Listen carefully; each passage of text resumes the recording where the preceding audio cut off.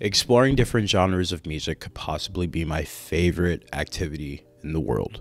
I truly began exploring for the first time towards the end of my middle school years, allowing myself to embrace new and often foreign styles of music.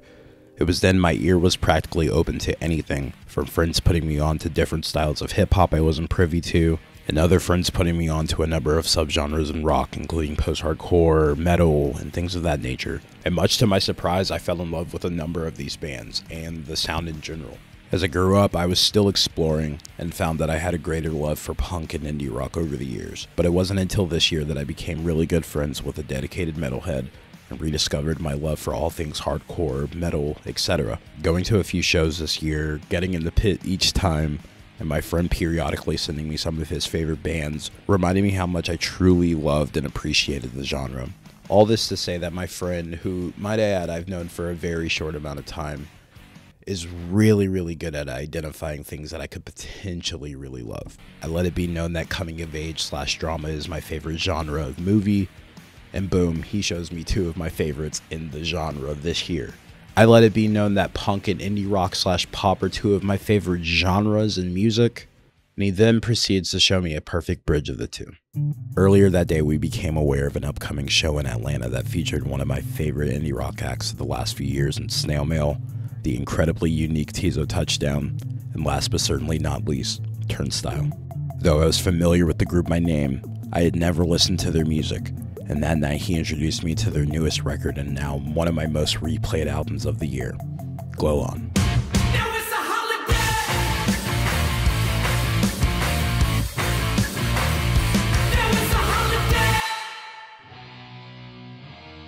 As I mentioned before, I've heard of the band by name but never their music, and my introduction to the band was their new music getting a fairly mixed reception, as most of the hardcore community or Day One fans embraced how much their sound had evolved, and others were worried that they had lost their hardcore identity that made Turnstile, Turnstile.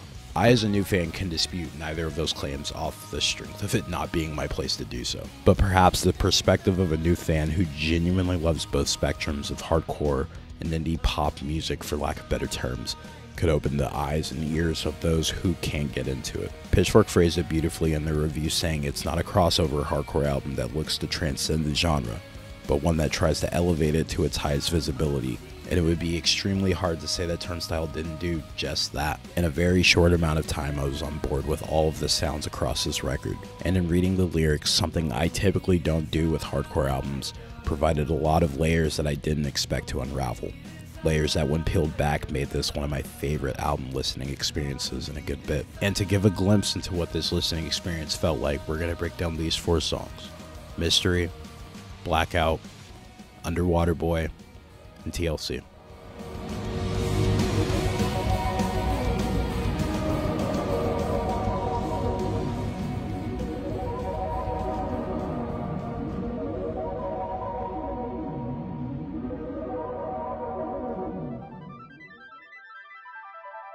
Starting with a dreamlike synth pattern that I personally could only explain as the start of a journey through the things that make life feel empty, confusing, and ultimately scary. But in interesting fashion, a lot of what's being talked about on this entire album offers some catharsis, taking these uneasy, repressed feelings and screaming them out loud, creating comfort. This journey was much needed, as most of these fears are completely relatable, especially on the opening track, Mystery.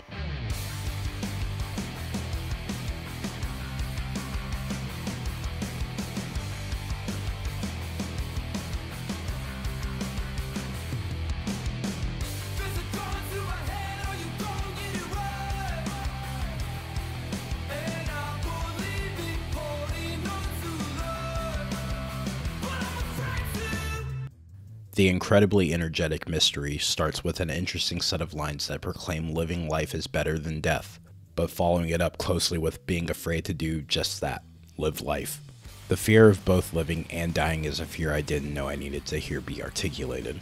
I often personally think about both, as the world has presented some of the scariest obstacles, and death may seem like the easier and better option. But getting over the fear that is living is growth, and that's what makes this one of my favorite songs on the album, and possibly the most therapeutic.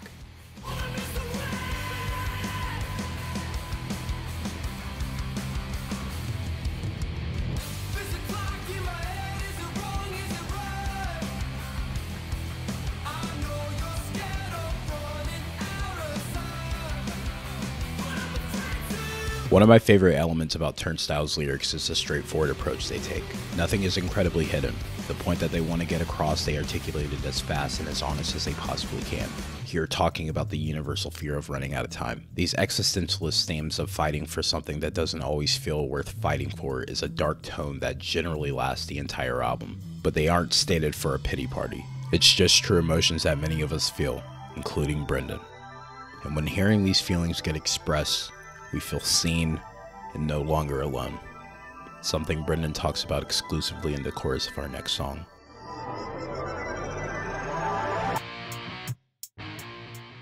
Blackout is one of the many tracks on Glow On that mixes a lot of genres, mixing this new lighter and groovy sound they've grown to like on this record, while staying true to the hardcore sound that got them there in the first place. The energetic and crunchy guitar riff builds to the first verse that includes Brendan talking about the inevitability of the end, and how if that's the case, the spotlight might as well shine again. As I brought up moments ago, the chorus of Blackout is the most intriguing portion for me personally, as Brendan breaks a lyrical fourth wall talking directly to the listener.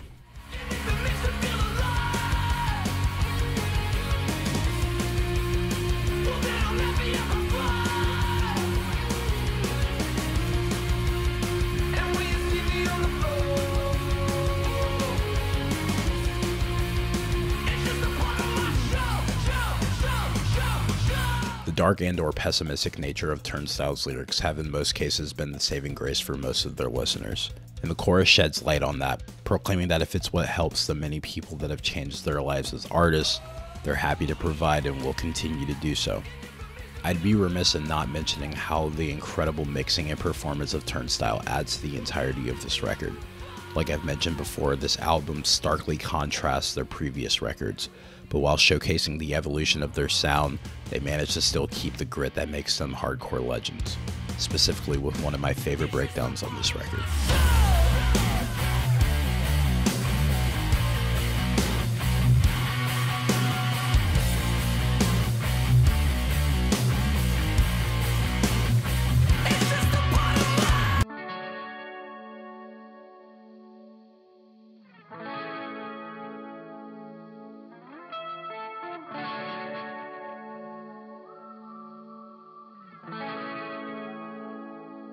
And a complete switch from the track Don't Play, and any TURNSTILE song ever for that matter. The band opens up the track with more dreamlike guitar writing that eventually builds into a light groovy shuffle.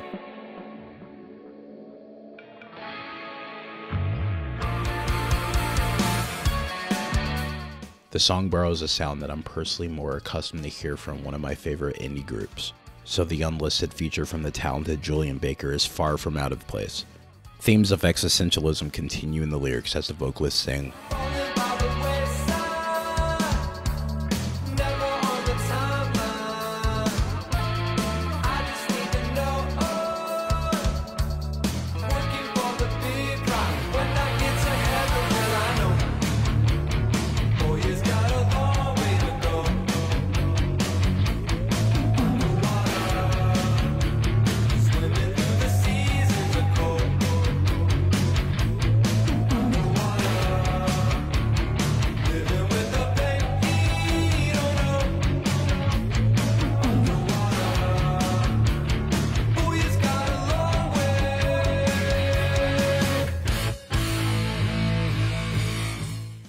In an interview with thepitchkc.com, Julian talked about how the song came to be, saying, "It seemed like he was going through a period of learning, self-discovery, and self-seeing, but this could have been written about something that happened a long time ago.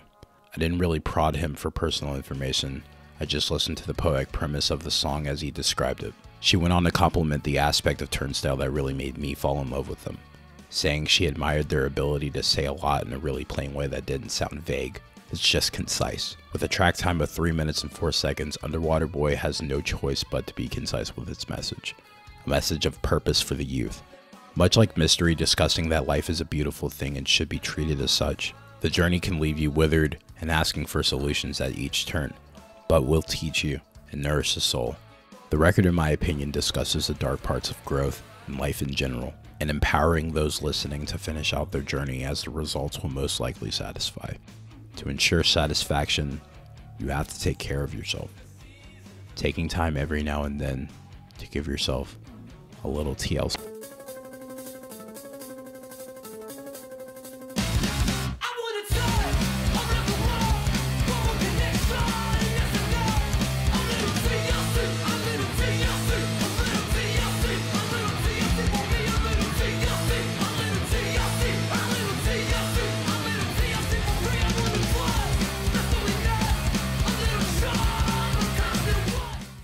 This song is a huge demand for realness, something that feels incredibly scarce in the wild world we live in.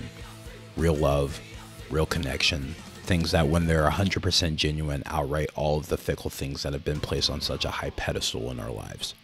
Wanting all of these things, of course, requires trust for others, something that ultimately for one's own protection comes at a premium. But the feeling I get is that goodwill on your part will in return give you people that you can trust, you can love, and feel something real. Something I'm sure TURNSTILE's members genuinely feel for one another as they've been on this incredible journey as a group for 12 years now. Glow On has taken TURNSTILE's career to a new level of popular as they get set to go on tour of Blink-182 and possibly win a handful of Grammys in February. But beyond the accolades and celebrity, they released an album that simply just wants people to stay strong, take care of themselves and one another. It wants you to remember that the bad times weren't wasted time. It was lessons being learned along the way for the next obstacle. And to just have fucking fun.